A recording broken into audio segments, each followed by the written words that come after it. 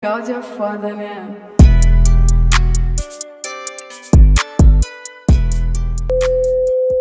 From Collider. Ant-Man and the Wasp. Quantumania wants to be Star Wars, but it comes up short. By Liam Gahan. While Scott Lang's latest journey creates an interesting aesthetic like Star Wars, it lacks the thematic depth of the galaxy far, far away. Ant-Man and the Wasp. Quantumania is so radically different from its two predecessors that it's surprising to learn that the entire trilogy came from the same filmmaker. While both Ant-Man and the Wasp were relatively low-stakes comedy capers, they each took a lighter approach to the Marvel Cinematic Universe compared to the other sub-franchises. However, the third film goes in a far more epic, action-packed style that introduces the wicked new variant of Kong, Jonathan Majors, the big bad, that will cast a shadow over all of Phases 5 and 6 ahead of Avengers, the Kong Dynasty. With epic sci-fi battles, weird exotic environments, goofy alien creatures, and themes of family and destiny, Ant-Man and the Wasp. Quantumania definitely feels like the MCU is trying to create its own version of Star Wars. While it does recreate an interesting aesthetic, it lacks the thematic depth of the galaxy far, far away. It's not entirely surprising that Walt Disney Pictures' two most valuable properties are Marvel Studios and Lucasfilm, as they're bound to promote any similarities between the two enterprises.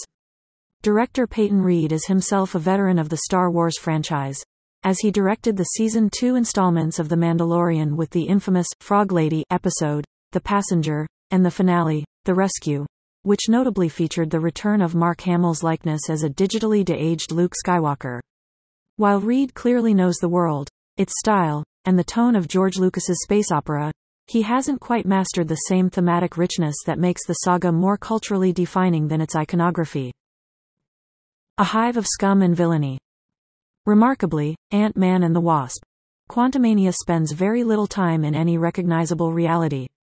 As the title suggests, Scott Lang, Paul Rudd, Hope Van Dyne, Evangeline Lilly, Hank, Michael Douglas, Janet, Michelle Pfeiffer, and Cassie, Catherine Newton, are sucked down into the quantum realm early on after Kong intercepts a satellite communication attempting to reach subatomic levels.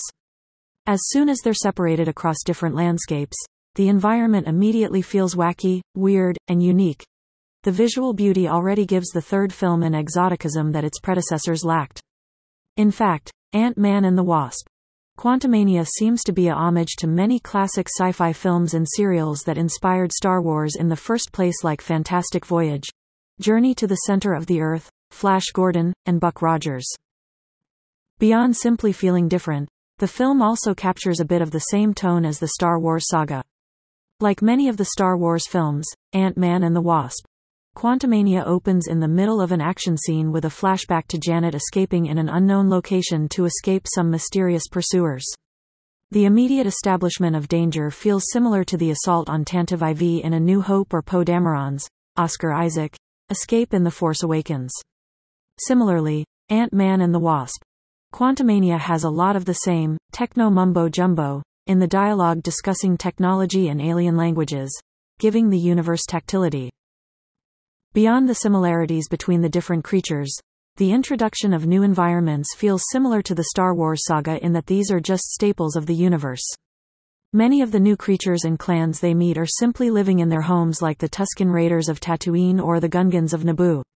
The scene with Lord Krylar, Bill Murray, isn't because he's a big bad, but because he's just a charismatic leader taken advantage of, like Lando Calrissian, Billy D. Williams, in The Empire Strikes Back.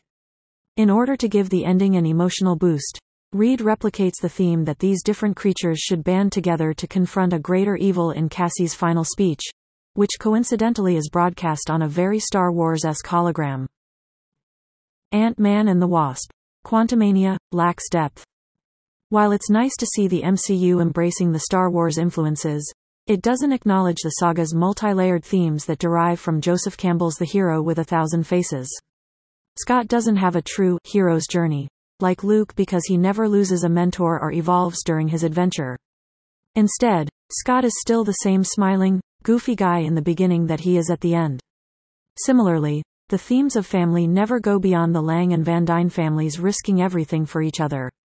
They don't ever have to redeem anyone, or cross into the darkness out of vengeance or lust. This would have come to the film's benefit, as Janet's history in the quantum realm includes some secrets that she's buried.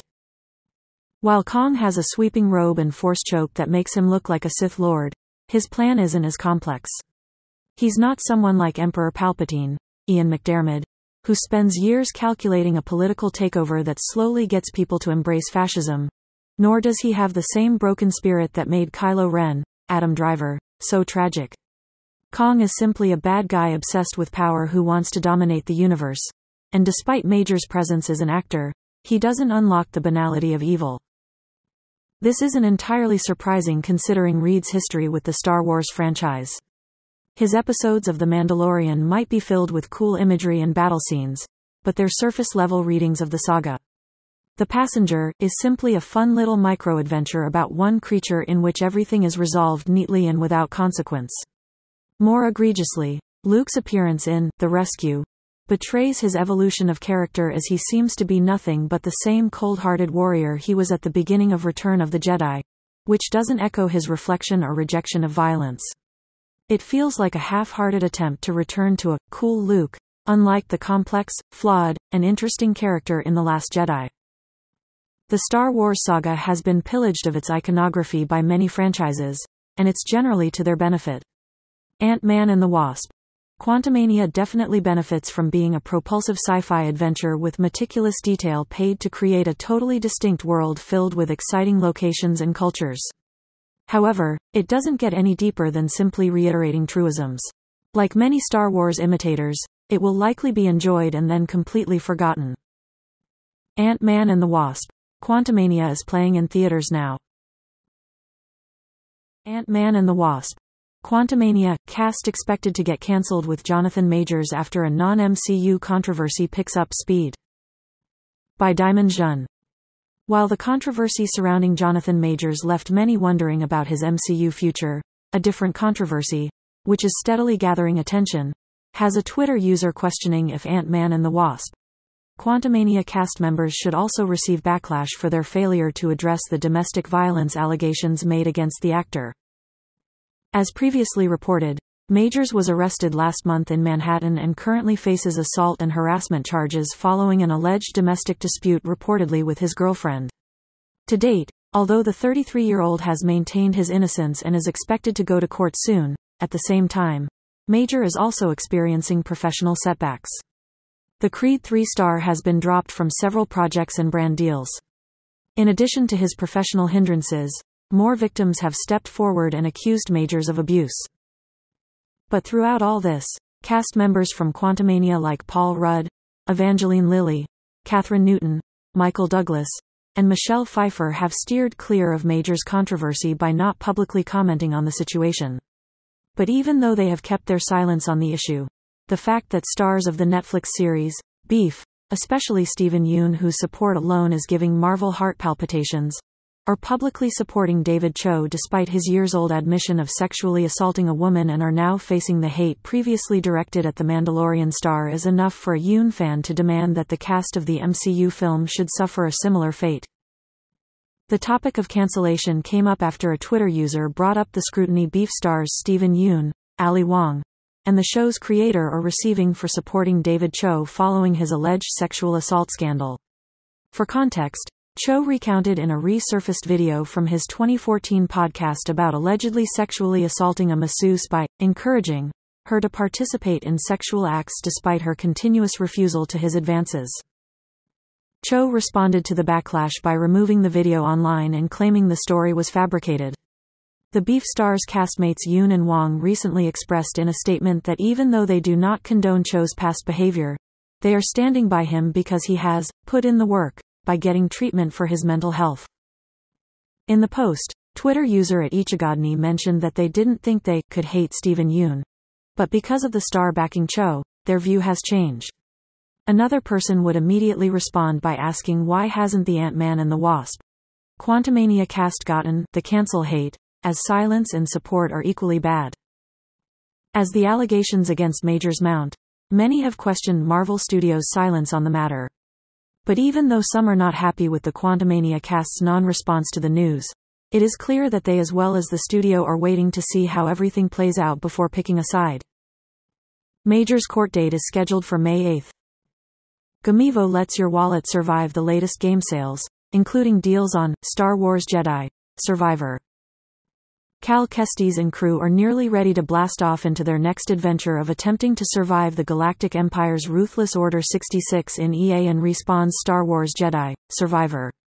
Taking place 5 years after the events of the well-received Jedi Fallen Order, Cal will explore many different planets and learn a slew of new skills that will push his prowess as a Jedi to the limit.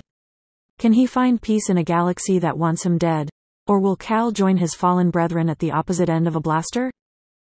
If you're dying to get your hands on the game, but don't want to spend full price, Gamivo has got you covered. Dedicated to finding excellent deals for gamers on a budget, Gamivo is a website that allows gamers to sell codes for video games, software, gift cards, and other digital goods at a discount. With buying and selling being the most important part of the platform, all transactions on Gamivo are monitored, verified, and analyzed to ensure you don't get taken for a ride. All purchases come with a customer protection program that guarantees you will get your game or have any issues resolved quickly. There is no membership required to make use of Gamivo's deals, but those looking to up their game can invest in Gamivo Smart and save even more. This loyalty program gives subscribers better discounts on titles and access to a 24/7 tech support service for any issues they might encounter. If you're looking at building Ant-Man